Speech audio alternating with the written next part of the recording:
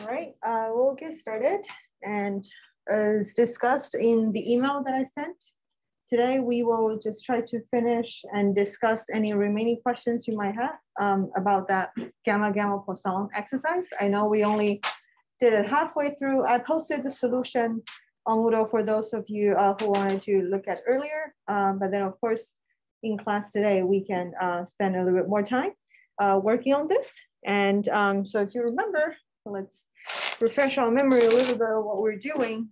We are trying to derive a Gibbs sampler that is setting up the model, the joint likelihood, the joint prior, and then you're able to get the joint posterior. So if you remember what we're doing, we have a model like this, right? We have all of our observations, y1 through yn, follows a Poisson with parameter lambda in equation 3. And furthermore, we have two parameters in this model, lambda itself, which follows a gamma in equation 4 with 1 and b is another parameter which follows its own gamma prior, which is gamma 1, 1. Okay, so what we did last week is to follow the step one by one to figure out eventually how we can actually derive the full conditional posterior distribution for the two parameters in this model. So if you remember what we did, the joint likelihood is lambda, lambda b, okay? And we know that it should be the product from 1 to n observation, right? And each of them is following your Poisson. So we need to follow the Poisson likelihood. Let me just go up really quick to make sure that I don't forget. So it's going to be lambda to the power of y. Okay. So this is going to be a product of lambda to the power of yi. And then we have exp to the negative lambda, and then divided by yi factorial. Okay. And once we did the product thing, we have lambda to the power of sum of y, exp to the negative n lambda. And then down here, we have the product of all of the yi factorial. Okay, so that's in the denominator. Okay, the joint likelihood function, the joint prior distribution is quite special in this case. So when we have our lambda and b, okay, so if you look at equation 4 and 5, what we're given is that lambda given b follows a gamma, okay, and b itself follows another gamma. So the way that is given to us is actually a marginal and then a conditional. Okay. So as we know, if I want to know the joint of lambda and b, if I have the marginal of b, and I also have the conditional of lambda given b, the joint will be the product of these two. Okay, so that's from your probability course before. So this will be the product of the prior for b multiplies that of the conditional prior of lambda given b. Okay? Now all we need to do is to follow equation 2 that's given to you. That's the gamma density function. So for b, what do we have? B follows a gamma 1, 1. So we have 1 to the power of 1, gamma 1, okay? And then b to the power of 1 minus 1, which goes away because b to the power of 0 is going to be 1. And then the exp to negative b. Okay. Okay. Yep. So that's the marginal part. The conditional part, as we know, lambda given b follows another gamma, which has 1 and b as the parameter. So we're gonna have b to the power of 1, gamma 1. Okay. And then here the lambda is the unknown. So lambda to the power of 1 minus 1, where a is 1. And then the exp to the negative b times lambda. Okay, so you get the joint prior, right? That's what we did last time. And then lastly, in order to get the joint posterior, we're gonna have this proportional to the product of the prior, joint prior, times the joint likelihood. Okay? So since we start to use the proportional sign, we can drop a lot of constants. So let me use a different color to take all of the constants. So everything about the yi is a constant, so you don't need to worry about it, okay? And all of those are constant. Those are constant as well. This b to the power of 0 is a constant as 1, so you don't need to worry about that either. So with all that, you're gonna have lambda. So from the prior, I have exp negative b, and oh, I should say, oh, okay, let me keep it over there. Lambda to the power of 1 minus 1, even though it's going to be 1 eventually, but it will be useful because later on we might still need that. And then from the likelihood, we get lambda to the power of sum of y, and then exp to the negative n lambda. So with all that, what do we have? We have, I guess, lambda to the power of 1 plus sum of yi minus 1. Okay? And then in the exp, you're going to get negative, depending on how you want to write it, but we can just write everything in one term for now. And then we can go to the next step. Make sense? Same as before? Okay, same as last time? Okay. All right, so keep this in your note because the next page of this exercise is, okay, now I have the joint posterior and I need to derive what we call the full conditional posterior.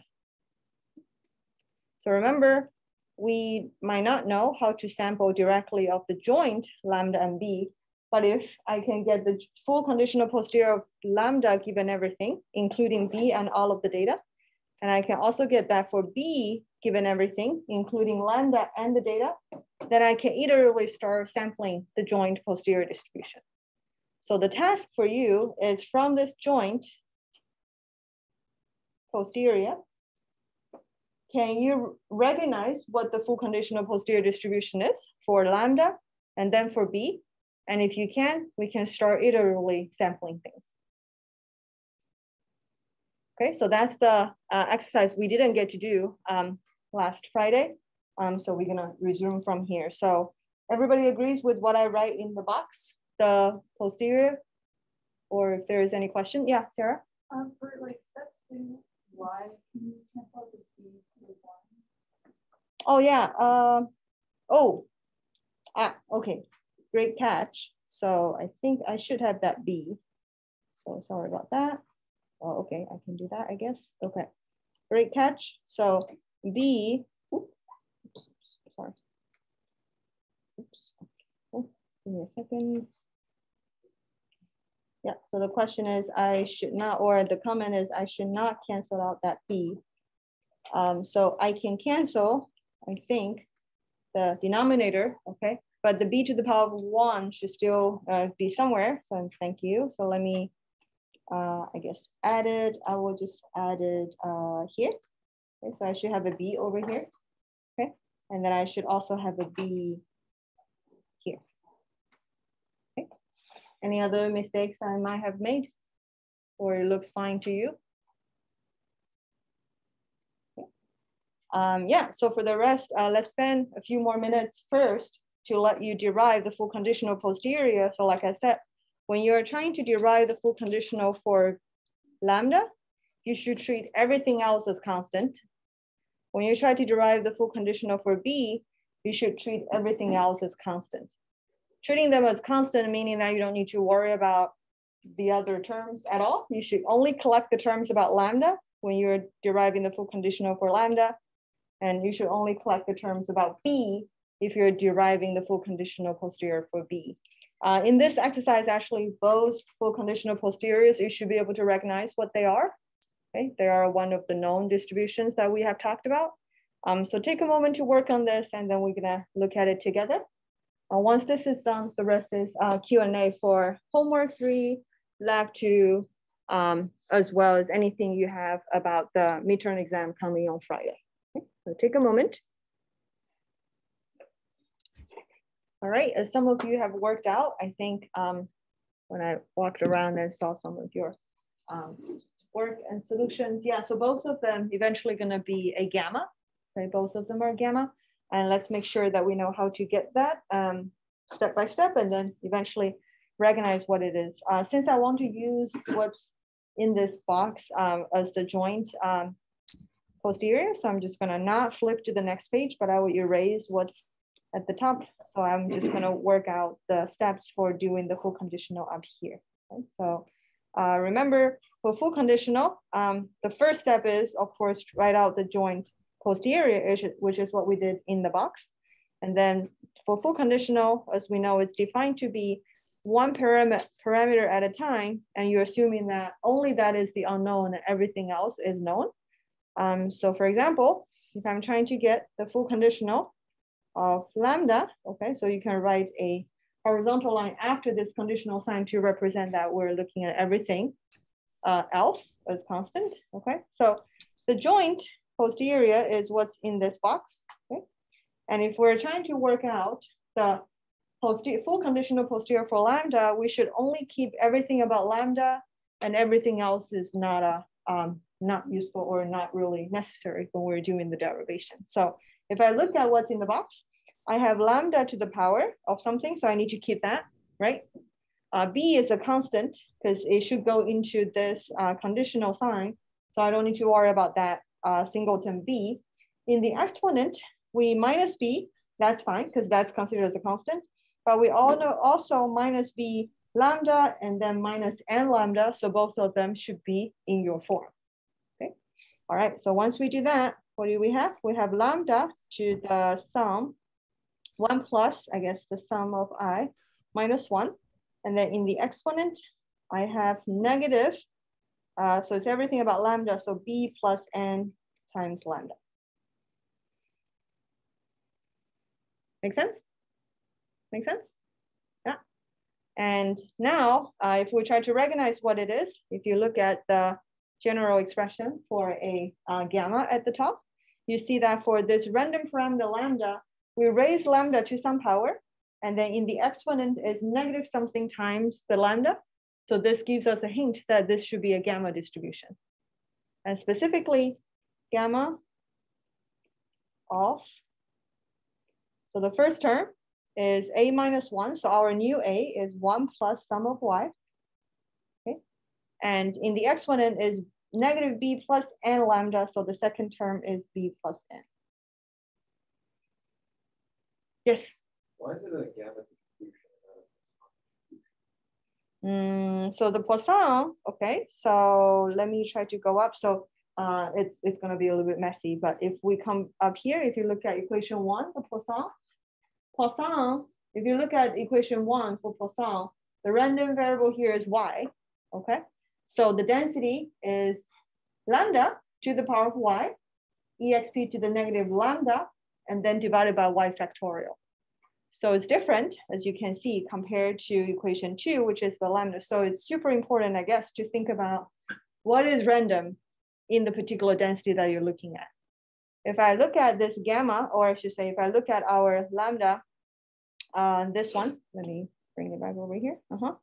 It is lambda, which is the unknown here, lambda to some power, and in the exponent is negative something times lambda. And because of that, we will recognize it as a gamma instead of Poisson, because if it is a Poisson, it has to be something to the power of the random variable y. And then in the exponent, actually y is not in there at all.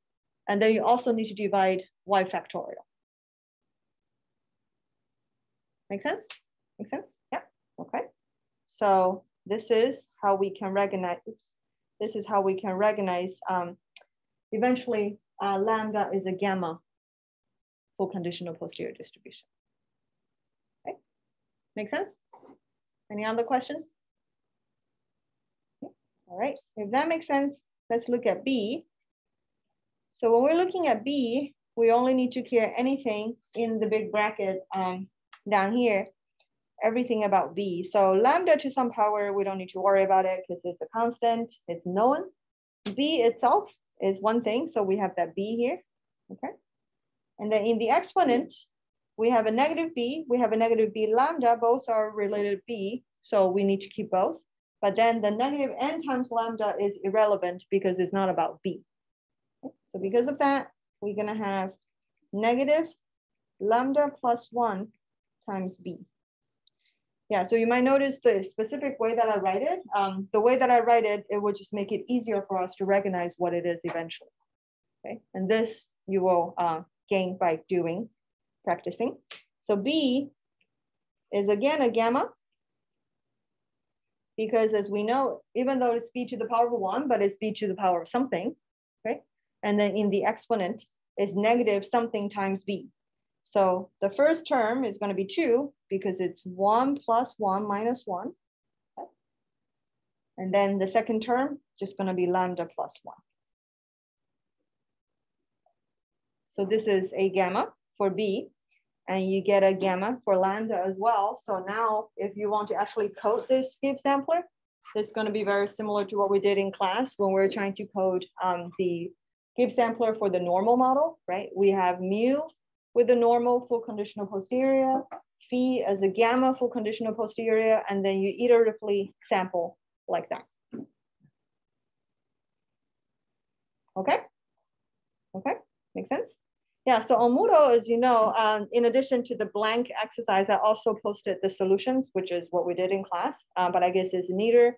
It didn't show you all of the steps, but in class, we talked about how you can get, first of all, the joint likelihood, second, the joint prior, and then from all that, you get your step 3. So you can get your joint posterior. So I would say that's the main first step. Okay? When you're given a model, when you're given the likelihood, or I should say, when you're given the sampling model, when you're given the different priors, you should try to write it out as the joint posterior first, following the Bayes rule. And then if you're asked to do the full conditional posterior derivation, then you're going to recognize one by one. Okay. The task or the hint to do that is whenever you're working with one parameter, you're going to assume that all of the others are constant or as known. So you're going to look at one at a time. So if you want to get more practice, I say this is a good one. If you don't look at the solution and if you're able to do it, I think this is good. And then of course, the stuff that we did in class about the normal and both mu and phi is unknown. That's another great example of writing out the joint likelihood, writing out the joint prior. From that, you're able to get the joint posterior. And then from that, you will get the full conditional posterior one by one. So I think those are the two good main good examples that you can work with if you want to get more practice. Like I said, you don't need to work with super complicated models.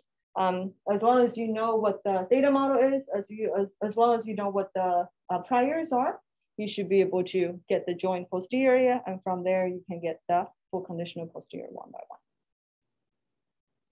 Okay, okay. Yeah, so like both materials are posted on Moodle, the blank one as well as the solutions. Of course, the step 5, if you ever using R, you can code it up. If you know the data, if you know your initial values and all that. Remember, we wrote a function to run the Gibbs for the normal example, and you can write a function for many other examples as well. This is doable if you want to give it a try. Okay. All right. I'm gonna stop recording.